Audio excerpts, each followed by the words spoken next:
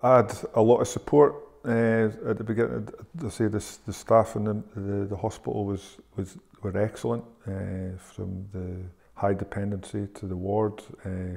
They took me slowly, step by step, for where I was and what I was going to do.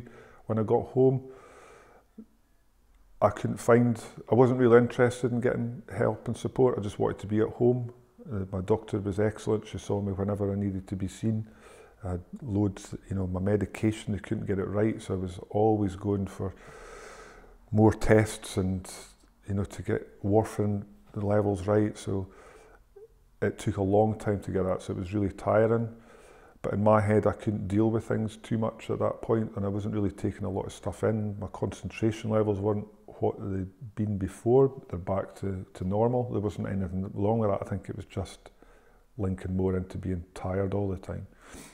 So when I was ready to look for information, I had to look for it myself, because I didn't know that there was other agencies and places that you could get help from. So my work on the internet was just on what I was searching, and that might only have lasted 5 minutes, because I couldn't really be bothered looking any further. But I didn't really ask the GP for any help either, because I didn't think there was anything else other than what we'd discussed with cardiac rehab. I did get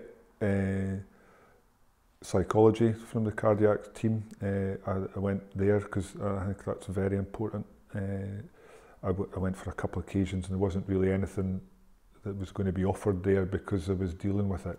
But I went myself and got some, because it's easy, it's nice to talk about it. And it's just what we're saying, this is people, your friends, and that can't deal with it all the time. You need somebody else to deal with it, and I think that was a good help. But other than that, it was my own research on the internet, which again is a good thing, but it can be a really bad thing as well, because not all situations are the same.